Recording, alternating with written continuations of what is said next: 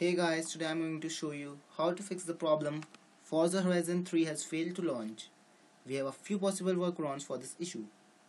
Number 1 is, first of all, change the game resolution to the configuration file or in the video settings of the game and try several combinations. Just change the resolution of the game in the video settings of the game and try running different combinations, and if it doesn't work still, because if it's not even launching, then you just go to the configuration file of the game and try different resolutions, and the combination of resolution which works for you, keep running the game in that resolution. Number 2, if number 1 is the first step doesn't work for you, then try the second step. Disabling your antivirus is a important step if this error is coming in front of you, because sometimes your antivirus comes up with a false positive which stops the game.